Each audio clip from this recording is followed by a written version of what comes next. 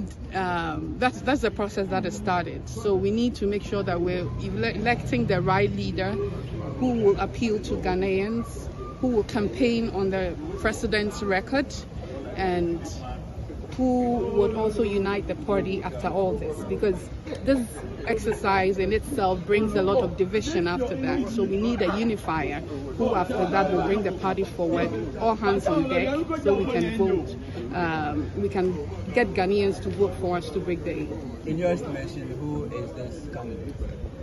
I have a secret ballot, and the Constitution grants me that right. So I have a secret. All these politicians you mentioned? I would not personally or one person decide that. It's a collective thing across the whole region. And so I know that I'm going to vote for that person that has those qualities. Some of your colleague members of parliament have already made their intentions known. Do you think that exercise is wrong? I think it's about freedom of speech, freedom of association, and the Constitution guarantees that. So I don't see anything wrong with it.